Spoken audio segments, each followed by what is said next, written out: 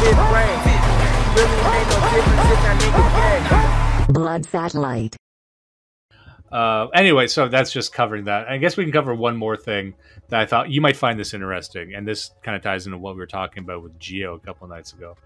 I don't know how I feel about this story, but I got a thought on it that might be giving it too much credit and being a bit too philosophically try hard. But here's the story is, and this is reported by Vice on Motherboard.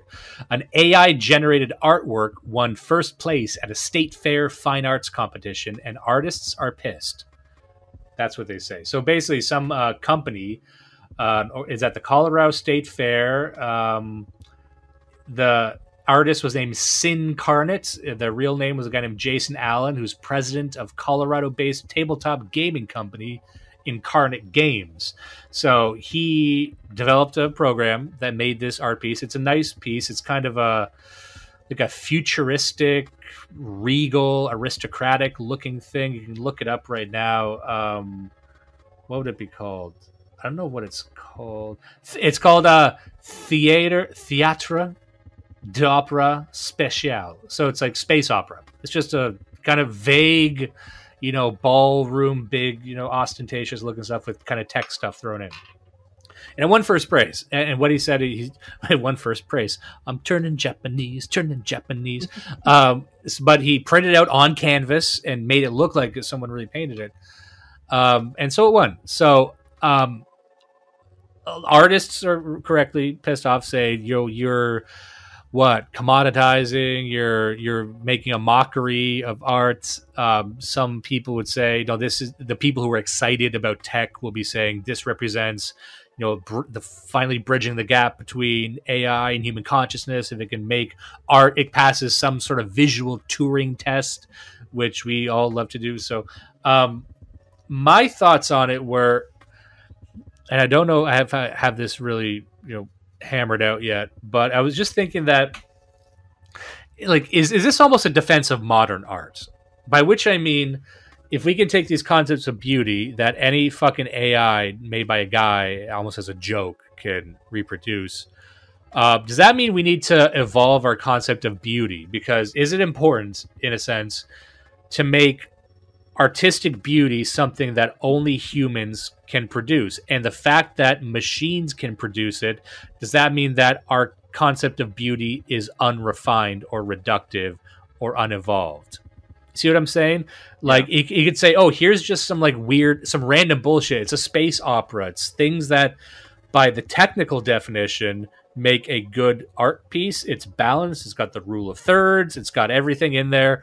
And so it's visually appealing, and it appeals to something that we think is beautiful, but really it's not. Like like aristocratic stuff in space. Yeah. It doesn't really mean anything, but it's something our scene loves. We love that type of shit.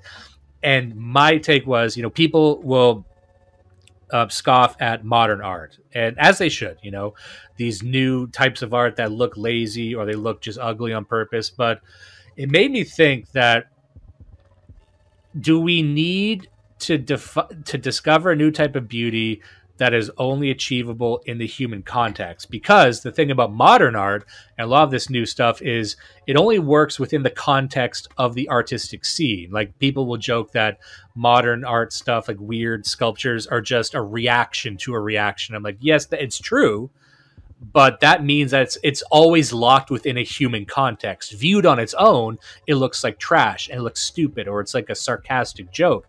But within the context of art and the context of the people looking at it, it can be seen as beautiful.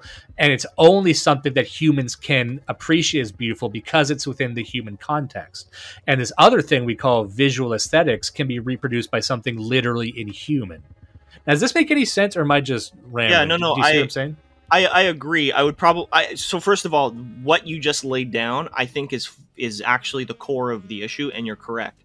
But I think the direction you were going with it, saying like maybe we need to lean further into the modern, further into like the not abstract in terms of in terms of a category of art, but abstract in terms of something that's more connected. But I think that's the wrong direction to go. The immediate problem I see with this, you're thinking with the context of this piece, it's a flat, It's a flat two-dimensional image, color image, on a canvas, on a wall at a state fair.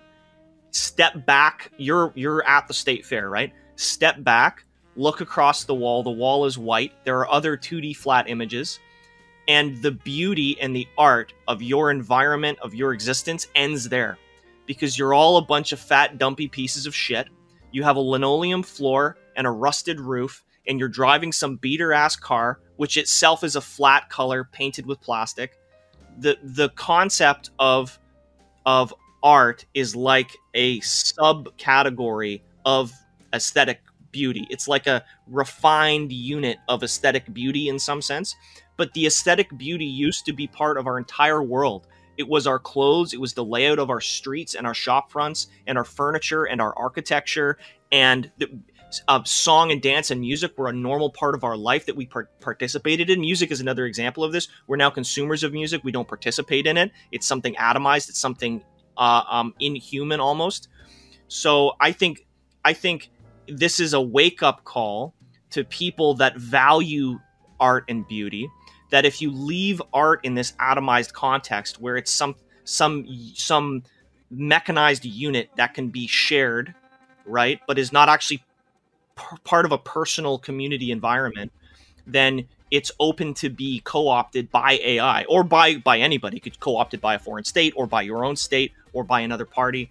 Like, I don't think you can't like what you were saying about art and beauty being something that's fundamentally about human interaction and perception and the way that people like it's almost a spiritual thing, right? No, I think your thing makes a lot more sense. Yours is a lot more thought out. If you're a person and you value beauty, and this is a big issue for you, right? That you're angry about this AI artwork. Look at yourself in the mirror and ask yourself why you look the way you do. Why do you drive the car you drive? Why does your living room have the furniture arranged in the way that it is? And why did you have that furniture? Why do you have IKEA? Why do you? I mean, and that's a thing with me. But why do you have a bunch of used shit? Why do your clothes not match? Why do you listen to music but you don't sing or play an instrument? Right? So if you want to get away from this, the AI can't take any of that away from you. You did that to yourself. You took that away from yourself. You abandoned it for no reason other than, I'm assuming, convenience. So I think, and I'm not trying to, spear people with this, but for anybody who really values art, but more importantly, beauty, you incorporate it into your life. So, and then like I said, an AI is not going to be able to take away your ability to dress yourself in a beautiful way or to arrange the furniture in your living room in a way that makes you feel like you're in an environment full of beauty. The relationship there is the only thing that the AI can do is provide a 2D painting, which you may choose to hang on your wall in your living room. But aside from that, even that, like, there's only one of these copies at the state fair. One person's going to buy it for $750 and they're going to go put it up in their living room and it's over, right? That's the only actual real effect that painting had. What's interesting is that I agree with everything you said completely, because it also stays within the realm of investigating the context with which these things are viewed. And it makes you think that, the idea of only looking at things as the standalone art is the actual problem, as the separate thing. And it's interesting that if we follow that down to its logical extreme, that is how we get to the metaverse. So rather than really not focusing, because you can't focus in every direction, but really taking the time to address the context with which these art pieces are viewed and improving the context at every single level, like we we're just talking, we actually dive deeper into the two-dimensional space, and that's what the metaverse is. Yeah. That is the full 360-degree actualization of that problem of fakeness. Yeah. That we just decide to, let's just live inside that instead of taking and reworking the world around us. Like, an AI-generated painting on the wall at a state fair is like the inflection point. And then full conversion over to the metaverse, which is creative mode. There's no limitations or restrictions on any technique or material. But by the same token, the actual relationships between the beauty and the art and the person and the people is completely fake. It's all completely astroturfed. That is the other side of that fence. And yeah, I mean, that's the direction we're heading in. So you can see it. This is a great example of where it's headed. Now, I'd like to take this and kind of segue it into the book that I read just recently. And it's a very, very good book. I like it a lot. I've heard it brought up in our scene quite a few times. Now, I don't know if I fully believe it. This is one of those books where it deals in concepts that reach back to prehistory. So there is no really good source for a lot of the claims. Look, when we discussed Anthropomorphics by Dennis Bouvard, and we addressed this in our interview with him, where it's like, if you're talking about the true development of almost metaphysical ideas like that happened before the written word, you know, there's no source for that. You can only kind of extrapolate how it must have been given what we know now. So this deals a lot with that.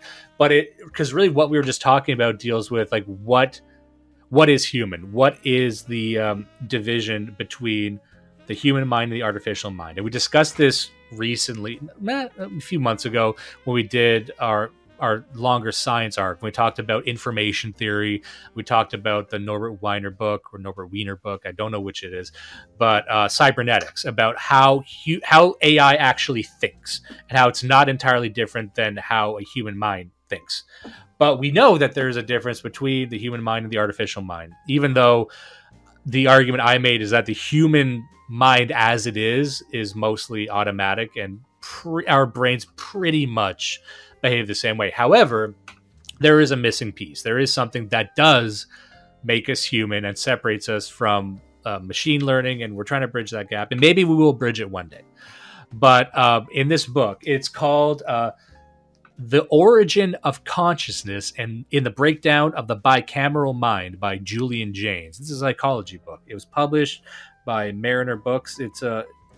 It's fairly recent too. Like, this wasn't written that long ago. I love this book because it, like all good books, it gives you another lens to put into the viewfinder or the telescope from which you can see the world, and it changed how I looked at things. And it makes a claim, and again, I'm not sure if it's 100% true, but he provides a series of sources, and he's got some good evidence to show that something might have happened. And he shows enough stuff early on where I'm like, it can't all be wrong, because he points to a lot of biological stuff. So the idea is, like, what is consciousness? And how has consciousness changed over the millennia? Because he's referencing like 8,000 BC. He's talking about Cro-Magnon, man. He's talking about how this thing called consciousness grew within the human being, the human entity that separates us from animals. Because, as he points out, and we pointed this out when we discussed information theory and communication, that, what does separate man from animal? Because animals have language. They make sounds. They have groups and organizations. They have instincts, and they care for each other. They have communities. But there is something that separates us, even though they're a lot, in many cases, mostly there.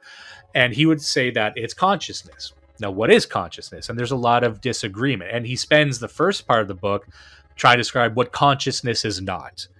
And he comes to a definition of consciousness that I like a lot. And I'm going to use this going forward, and with a little asterisk or a caveat at the end. But I'll start by saying, like, what is consciousness? He says, well, it's not just a property of matter.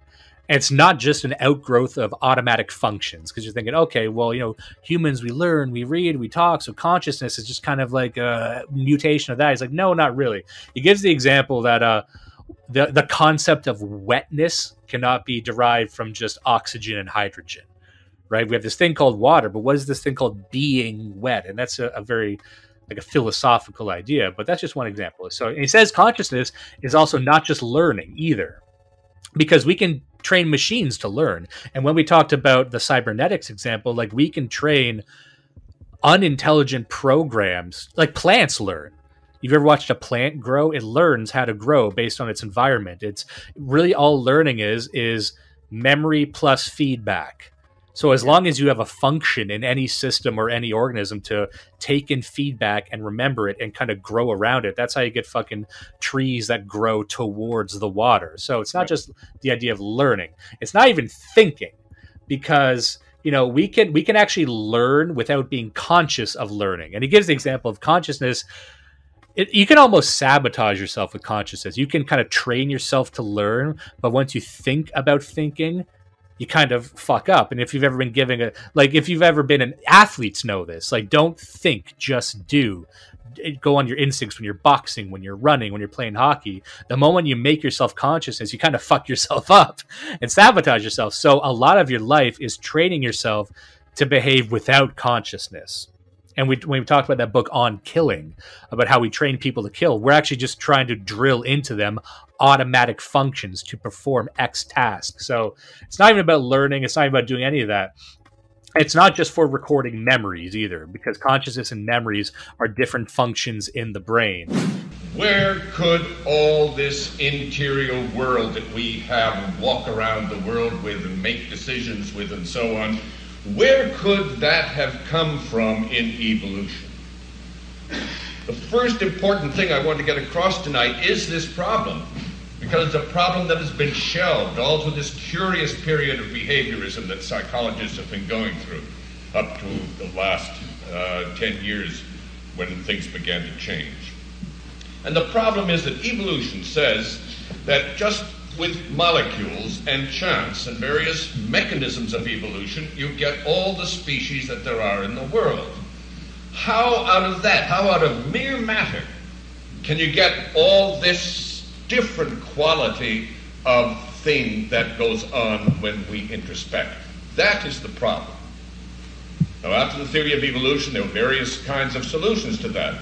There was something called neorealism at one time, in which they felt that indeed one can take the interrelationships of matter and somehow that would turn into consciousness. Something has had a bit of revival when people have tried to understand the paradoxes of quantum physics nowadays. I think a very muddled kind of solution.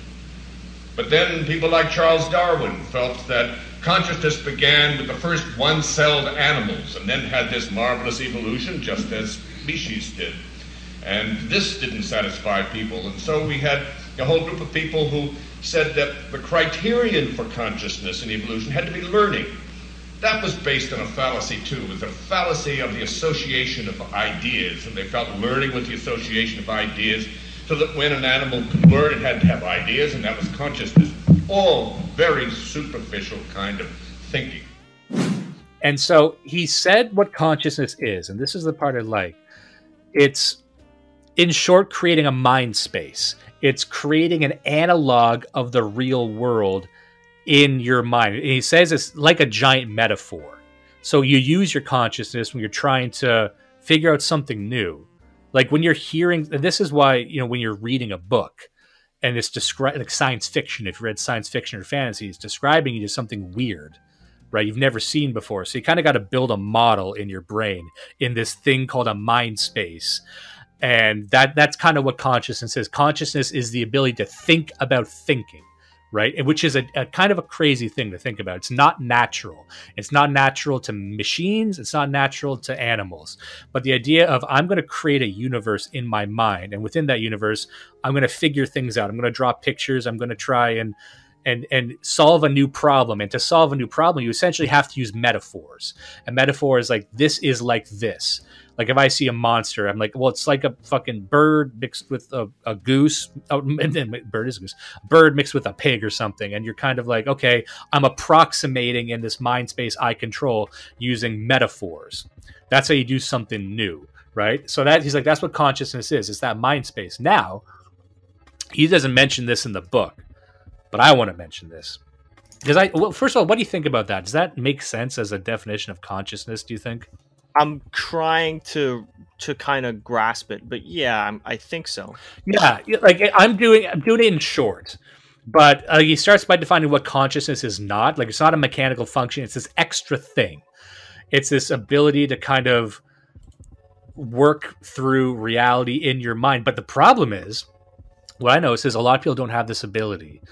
And he doesn't mention this in the book, like I said, but you'll notice, and you see this in the news, or this was like a meme, like ask someone to picture an apple in their mind.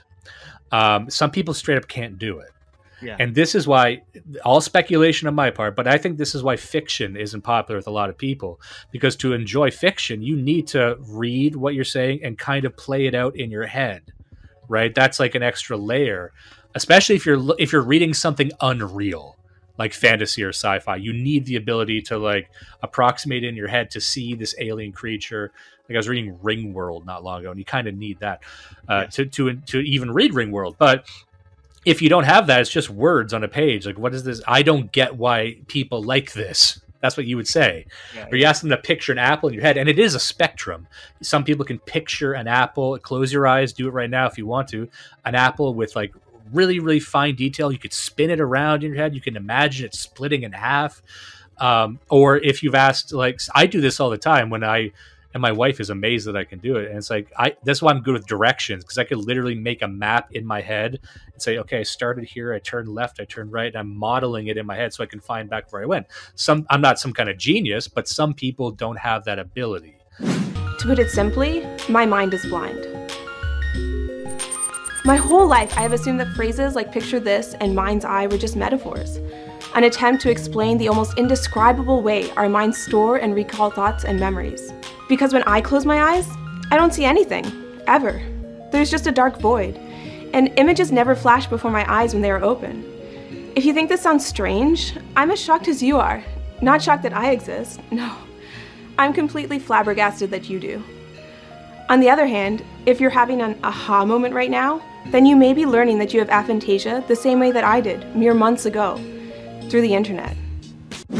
And I said this comment in the chat, and maybe I'm going too far, but I would say that there's a high likelihood that a large percentage of the population, and I don't know the number, but let's say it's a fifth of, and I'm being charitable, I think it's more than that, but let's say a fifth of people who, by this definition, are not conscious beings. Yes. And I think you could link this to IQ. I think the likelihood of people like this increase dramatically if you're sub 80 IQ. And that's a whole other thing entirely. I'm not going to even get into that. This book doesn't touch on that. We'll get to that next episode, in fact. But just to be aware that there's a lot of people who can't think like this, and for all intents and purposes might be no better than just an automatic machine walking around. The idea was, he was saying, it's kind of like you're driving in a car. And your consciousness is you like talking to people in the car while you're driving. You've done this before. Everyone's like, driven somewhere and you're chatting, you're doing your music, you're not paying full attention, but you can still drive. That's your body's kind of on automatic. That's what life without consciousness is. You can still do stuff. You can still live in the world and follow rules and probably solve the problems that are given to you, but you don't have that higher level to deconstruct things or think about why you're doing things, or really, I would argue, plan far ahead in the future. So that's what consciousness is. Now, that's only the first little bit of the book, but you have to kind of introduce the idea of like an internal mind space where you play with metaphors. He says the line he has is, consciousness is to reality what mathematics is. It's an analog we use to approximate the space with which we inhabit. Like mathematics is kind of our interpretation of the universe, and it's something we can use to make sense of it. It's an analog. It doesn't make it less real, really, but it's just a thing that's unique to us that we need to utilize. Now, where he builds from this, and I like that. I might carry that with me in the future, just as a concept of how to define this. Now, the thesis he has is that there was a point in human history where humans did not have consciousness as we know it. That this was, in fact, something that evolved over time. Maybe in like the year like 2000 BC, something like that. I'll give the exact date once I get to it in my notes. But at some point in the past, and he says there's some biological evidence of this. So he says if you look at the human brain, there's actually two speech centers in the human brain, one on the left side and one on the right side. And we evolved to have one on the right side, but these days we don't use it anymore. And he says, so like that's relevant. Like, what's that about? We know that part of the brain used to have a function. Now it doesn't have a function. What was the purpose of that part of the brain? Okay, so we start with that. But his whole thing is that at this point in human history, in the ancient world, there was no such thing as consciousness or awareness of thought. But we still have, we had action, we had learning, we weren't fucking just drone retards. We had all that, but we didn't have this thing called consciousness. And his thesis is that the consciousness at that point was just seen as the gods communicating to you. So you didn't have an internal monologue, but you still had the ability to kind of talk to yourself, but you didn't have the ability to stand outside of it. Right? So this idea, like an example would be schizophrenia. It is possible for a schizophrenic to know that they have schizophrenia and to argue with the voices in their head and say, I know you're not there.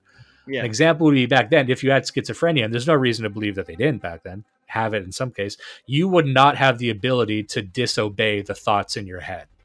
Right. You wouldn't have the ability to understand, to stand outside of yourself and break down abstract concepts. You're just hearing voices that would tell you what to do. Now, what percentage of those people existed, we don't know. But he also makes a case that the amount of people in modern day society who hear audio hallucinations is around, I think he gave a number as high as 10%. Really? Yeah. People, and they know how to trigger this. They know, there's some experiments he cited where they had, modern living subjects, and they activated that part of the brain, and they were able to hear voices, like your voice talking. And that's essentially what schizophrenia is. It's your mind talking to yourself in a very visceral and real way. You're literally hearing voices, and they can describe the voices. And oftentimes, and this will get in the next part, oftentimes the voices were in the ones of their loved ones or someone who died. So to a certain amount of people who lacked the ability to tell the difference, they would say, my ancestors are speaking to me from the grave, or they are very, very present. And so he says around 10% of people experience audio hallucinations in various forms, of various degrees. And they could trigger these things with, experiments and drugs. And like, oh, I hear someone yelling from far away, or you can hear it up close. It depends. It's a genetic thing.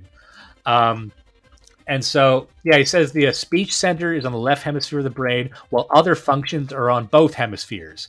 He says the right side was previously for speech of the gods. And it's the entire thing is about language mediation. Experience in this area of the brain could trigger people hearing voices, like schizophrenics. They're usually, what he found was, like with schizophrenics and these voices people hear, a common trend was they were always angry or admonishing. There's something about, and if you ask schizophrenics, if you ask people who have audio hallucinations, they'll say, yeah, they're always mad at me. Like they're always saying, don't do that, you fucking idiot, what's wrong with you? Or they're trying to trick you. A lot of people, when they hear hallucinations, they're trying to trick them into doing something, which sounds a lot like what gods used to do. Yeah. Gods would tell you when you're fucking up, you're doing something wrong, or they're trickster gods. Right. And he gives an example. And again, this is speculation because we're talking about the ancient world. We're talking about where there's no written records. But he says, this might be a reason why, if you look at, they found these ancient burial sites going back thousands and thousands of years. They would routinely find in Europe, especially, they would find them with bodies with their heads cut off, or bodies where like the arms and legs were bound. So he made the case that they might have, it makes no sense why they would do that. He said, unless they thought that people were literally speaking to them from the grave. Yeah. And I hear that, I'm like, okay, like I got something here. And he says, if you go back to the ancient Inca world, he said there's a thing you notice where a lot of these graves and statues and monuments are built to be extremely lifelike. And when you want to make something extremely lifelike, we talked about this when we talked about the book On Killing, the importance of the face. So it's very easy to kill someone if you shoot them in the back of the head or if you don't see their face. The face, the human face, even an animal face. When people talk about cute animals, they're looking at an animal face, which reminds them of a human baby face. It's the face is everything. So he said there's a case to be made that the reason they made these statues so lifelike is because they thought they could communicate with the statues. And when you want to make something lifelike, you focus on the eyes and you give it an open mouth. And he said there's records of Incan culture where they would actually speak with statues, or they thought they could communicate with the gods through the statues. And maybe it's not everyone, maybe it's like 10% of the people. And maybe those 10% become priests. Maybe those 10% are the ones who can speak with the gods. Maybe that 10% become that naturally evolving caste, or even a witch doctor or an elder, things like that. Maybe that, not saying that's what it is, but he's drawn some conclusions that I think like, that's interesting. And what he finds most interesting is that there is a break if you look at these ancient civilizations where we do have hieroglyphs. We do have are stone carvings and hieroglyphs that tell stories across hundreds and hundreds and thousands of years sometimes. And what he does notice is there is a break if we look at some of these hieroglyphs where let me just actually cover a couple things first, like what their relationship with the god was before I get to that. So, the purpose of the gods is how to provide guidance in new and novel situations, meaning that one hemisphere of the brain where you're trying to figure things out. That's essentially what we do with consciousness. Like, how do we figure out what to do when we don't know what to do, when we're not familiar with it? Well, you would listen to the gods. They would tell you what to do. He gives an example in here, actually, of Osiris. Let me just read this for a second. Osiris, to go directly to the important part of this, was not a dying god, not life caught in the spell of death, or a dead god, as modern interpreters have said. He was the hallucinated voice of a dead king whose admonishments could still carry weight. And since he could still be heard, there is no paradox in the fact that the body from which the voice once came should be mummified, with all of the equipment in the tomb providing the necessities: food, drinks, slaves, women, and the lot.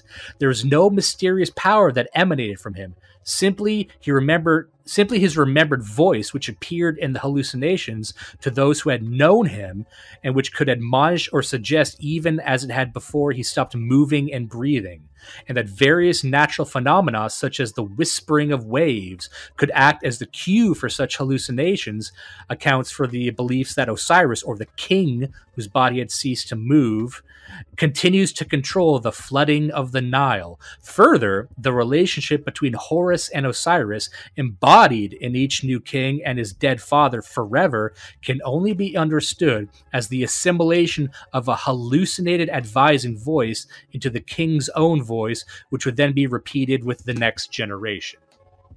So that's him. We're talking about Egyptians. We're talking about stuff where there is evidence of it. And how this evolves over time, he says, to get to this point, you do need the creation of language. This isn't just a random thing that happens. So he says, you start with the creation of language. Then you kind of get all this starting to happen, because you can't have these voices without language unless you have words. So you need to have words and sentences and intent and things like that. Then the change that happens after that is the change in the conception of the self.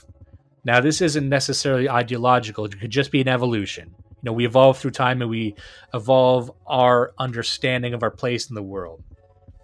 Once that happens, because he says back then people probably behaved way more collectively, the conception of the individual didn't really exist like that. And I think a lot of scholars would agree with that. Like the concept of the sovereign individual, for example, is obviously a modern invention. But even back then, the concept of the individual as such might not have even existed. You're kind of a being, but you were more of a collective. You probably defaulted to the tribe and the collective way, way more than you would now. But as we change the conception of self, we start to see the breakdown of the bicameral mind. The bicameral mind just means the balance of everything. Everything in your mind is perfectly balanced. There is no division between all these different between the god and reality. The gods were as real as your own mind was real. Your own mind was as real as everyone else's mind, which was as real as like society. Everything was kind of balanced back then, and only in modern times do we have these sharp delineations between myself and then the group, and then the group and the world, and different types of groups. So back then everything was probably a bit more peaceful, and people like objected to stuff less. But then once we do, we see the breakdown of the bicameral mind. And interestingly enough, what he says, there's evidence of this. And the emergence of consciousness was due to us distancing from the gods through trade, other cultures, mingling with people. So he says, as we start to see other groups, this thing starts to change and maybe de-evolve. And he says this is near the second millennium. So the time frame he's giving is the second millennium is when this started, because we can track the progress of language and also trade routes and things like that. And as an outgrowth of language, as language changes, so this change. And he said an example of the breakdown was in Mesopotamia. And he says the right brain the right hemisphere where this is begins to break down as evidenced in the art. And you start to see in Mesopotamia around this second millennium, more people are making more art about being abandoned by the gods. And I saw them like, that's interesting. Like something happened where people can't hear the gods anymore. And this takes place over the course of like 1,000 years, right? But it's like you start to see more and more art, more and more writing, more and more statues about being abandoned by the gods. We can't hear their voices anymore. So how do we do that? We need to have more and more rituals and things like that. But you also start to see an increase in people who can reestablish communication with the other side, whereas more and more people had it before. This is where you get divination. This is where you get the witch doctors. This is where you get the people who are very, very specially selected to, in his words, have an umbilical cord with the unknown. So he says, as we start to progress, there's fewer and fewer people who can do this, but we still have individuals who are trying to speak with the other world. And this is modern day psychics. It's this belief that there's something out there we can't communicate with, and we used to be able to, and we can't. Did we do something? What caused the gods to abandon us? We got to figure it out. We have to reestablish communication. And so every culture has different ways to do that. And this ties into, I think, the book, The Ancient City, which we covered. Very, very popular book about blood worship. It is possible. Again, maybe this isn't real, but it is possible that the people who had a direct one-to-one relationship with their ancestors through blood religion, ancestral worship is what we call it, because their bodies were buried on their property. We had family tombs, and you had a more direct, causal relationship with, meeting with them and having rituals for them. It could be stated that, that was a much more literal relationship than we originally thought. You hear that? That's interesting. Some things start falling into place when you hear this. Like, why did we do this and then we stopped? That's kind of what he's asking here. Like, why did we stop doing this stuff? And why does all this art talk about the gods not talking to us anymore? And we build our society with trying to reestablish them. And that there was a point where there was no line of division between a king and a god, right? When we talked about that book, I think it was Thomas Carlyle. It was On Heroes and the State of Heroism. We look in the past we talk about Odin. Odin was a guy. The story of Odin was the guy who invented runes to the Norse people. There was no difference between a god and a great man. And the idea was that this was an individual who had a relationship with the unknown, who went into the unknown and came back with knowledge. That's the one fundamental thing that connects all of these individuals across time. But we notice as we go back in time, there's a blurred line between gods and man and great men and all this stuff, because Jaynes is proposing we lived in a world where everything was blurred. And that's a completely different way of interacting with the world and experiencing it. And my stance is I don't think we can ever reclaim it. I think we literally biologically evolved out of that. And that's why it might be dangerous to either glorify that or say, we can reclaim that. We can do that again. Like, I don't think we have the parts for that anymore, unfortunately. Anyway, so far, what do you think of that from what I'm saying so far? What do you think? Yeah. It explains a lot. It's a big if true type thing, and it's something that I think we're so modern now and we don't really think about it. But yeah, it's consistent.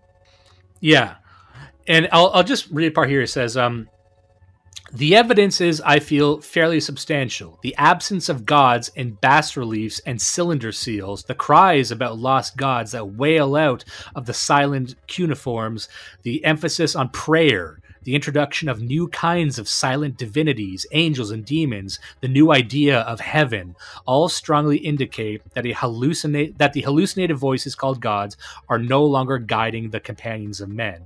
What then takes over their function? How is action initiated? If hallucinated voices are no longer adequate to the escalating complexities of behavior, how can decisions be made? Subjective consciousness, that is, the development, the basis of linguistic metaphors of an operation of space in which an I could narratize out alternative actions and their consequences. So he's literally saying that, the idea of the I in the mind space evolved out of necessity of us. So the sequence of events would be the breakdown of that part of our mind due to us being exposed to new different types of people and cultures and new ideas, and it just breaking down naturally. Then we evolved this thing called a consciousness, this concept of the I, the me as an individual in this space, and crafting this mind space where I can have control over it. And so that he's claiming that this all evolved out of that. Now we could say what caused the evolution. Maybe we bicker about that. Maybe there's other things. How much of it is biological? How much of it is environmental? Whatever, you know. But the core thesis there, I thought, was very, very fascinating and made me think about things. Because at the end of the day, like I said, he is referencing sources that are real. They will remark about a break in the tradition where they were portraying gods one way and then they portrayed him a different way. What caused that? We don't have an answer, really. I think this could be an answer to that, you know? And it allows us to also spatialize time and track history. See, and this is what we were talking about with people with like really low IQs can't really understand time. He said the ability for us to kind of describe history didn't really exist before 1300 BC. He said we see this in the hieroglyphs in Egypt, especially, where it's like, you know, a new king arrives, he's just kind of the same king. But then we start seeing hieroglyphics of this king portraying himself as part of a line of kings. You know, one king talking about a previous king was kind of a new idea. You know, the ability to look back in time and talk about it as if it's a space you could explore.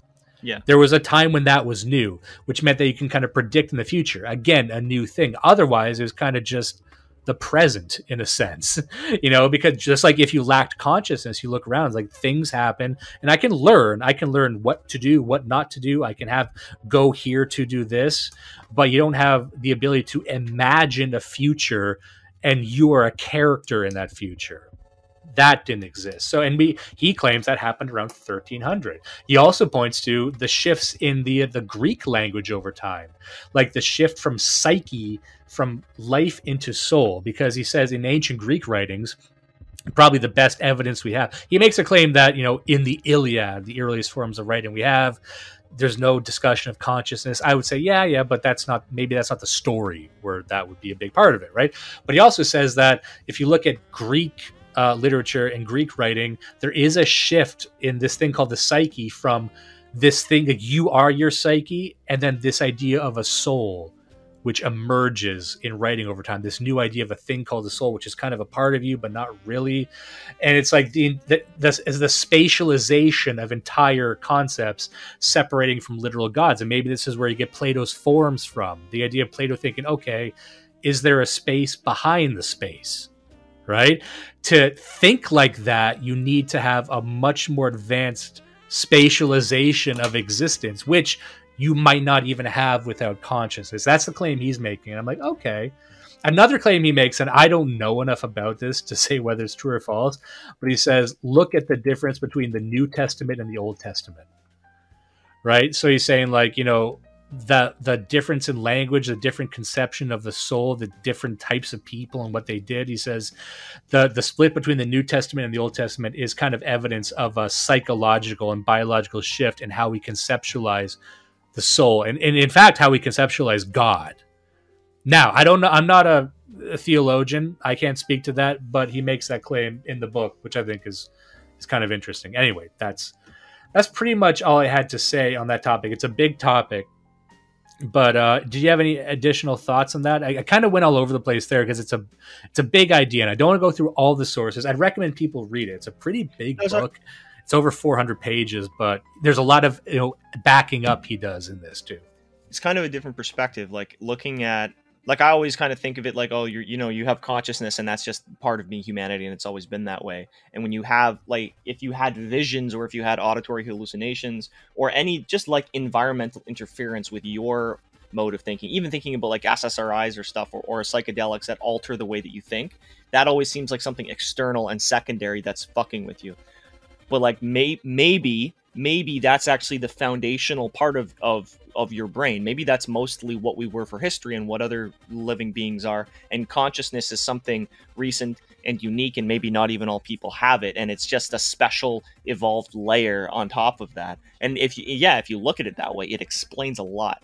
It really does explain a lot. So yeah, food for thought. And sure. Also, yeah, food for thought. And some people, and I go back to the earlier point that there might be I don't know how many people it would be or what percentage it would be, but an amount of people in our society who in effect don't have consciousness and don't have that ability. You know, we can relate to IQ. Like if you have a below 80 IQ, I think there's studies that show like your concept of spatializing time, you can't really tell the difference between the past and the future, and you find it difficult to create hypotheticals.